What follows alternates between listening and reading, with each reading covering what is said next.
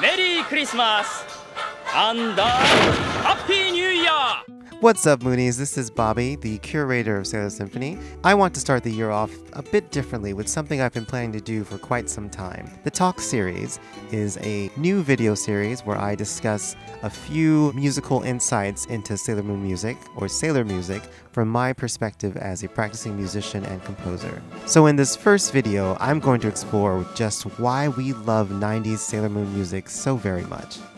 If you enjoyed this video, be sure to leave a like or comment, or you can subscribe to us. We've reached over 5,000 subscribers. Thank you very much for following, sharing, liking. So without further ado, let's begin. The original score from 1992 owes much to the successful original soundtracks, or OSTs, of the 70s and 80s anime like Cutie Honey, Mobile Suit Gundam, Lupin III, and Toei's mega hit Dragon Ball. Those studio-recorded old Hollywood scores were a blend of American pop and film scoring, classical music, and a little bit of Japanese enka. Certainly, Sailor Moon's composer, Takanori Arisawa, took notice. Our soldiers' action sequences are high-energy, brassy disco anthems that get your heart pumping, while their tearful goodbyes and budding romances pull at your heartstrings with, well, heartstrings, woodwinds, and piano. These musical tropes are like comfort food for our ears. The correlations between action and music are what we've been exposed to since the golden age of television. Take a listen and a look at this melody called I'm Just an Ordinary Girl.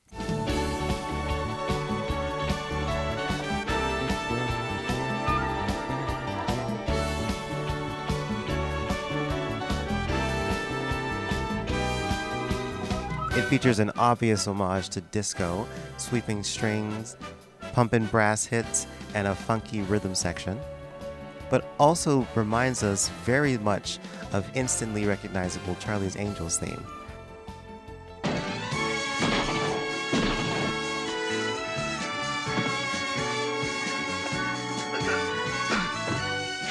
The 90s score caught our ear because it was speaking a language we already understood fluently. Have you heard the word motif? Motifs are recurring musical figures that play important roles in compositions. Arisawa's score features a lot of clever motifs and themes that tie each season to one another. Many motifs first introduced in Season 1 are expanded upon in subsequent seasons, for example, the villainous melody. This unsuspecting half-step slow descent into hell lurks in every malefic musical cue.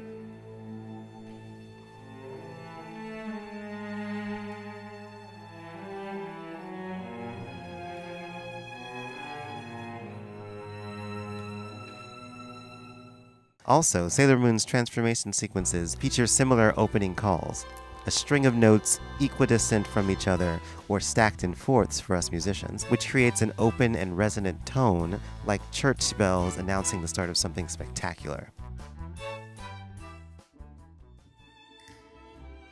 Many fans cite Season 3's Sailor Moon Super as their favorite season, and I think it's because of the transition to a more cinematic score, not just because of the greatness of Uranus and Neptune. Seasons 1 and 2 were easy on the ears, featuring light-hearted melodies and poppy background music, perfect for the everyday schoolgirls, and sweet strings for their tragic losses and darker moments.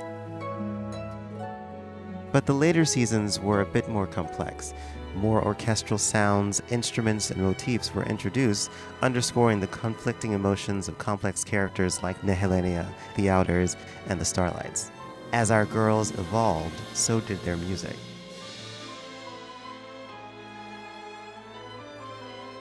Now, I could be wrong, but Sailor Moon is one of the only anime I can think of that incorporates almost all of its endings and opening themes into the background music in some fashion. That was a very smart thing for the producers to do because it associated particular moments or feelings with these particular songs. Plus, on the business end, it made us want to buy the original songs so we can relive those experiences over and over again. Generally, all these J-pop tunes were reworked as sentimental ballads and fit in during the most emotional moments each season. For instance, Chibiusa and Pegasus.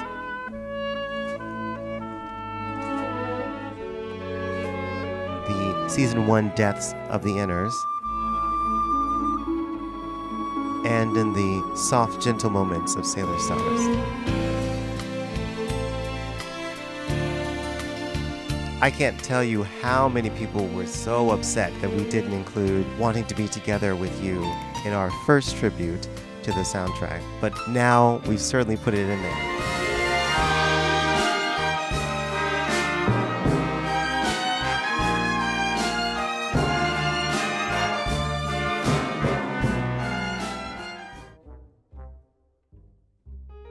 Probably the biggest reason we love 90s Sailor Moon music is because we hear it all the time. The nature of a magical girl anime, especially in the 90s with a lot of recurring scenes and repeated sequences, reinforce the themes in our head and always play these musics back to us. Almost every episode featured of the pumping disco transformation soundtracks, which are huge fan favorites.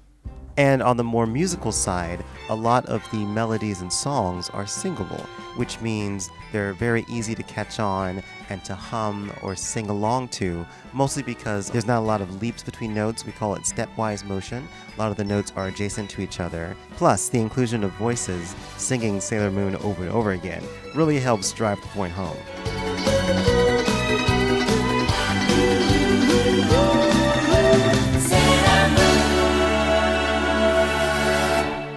Well, that's all I had for this first video for 2019. I'm really excited to continue uploading these analyses. Please let me know what you think, what you'd like for me to cover. Leave a comment below, or join us on Patreon to help support the channel. Once again, my name is Bobbie, and thank you for watching SERASYMPHONY. I'll see you in a few weeks.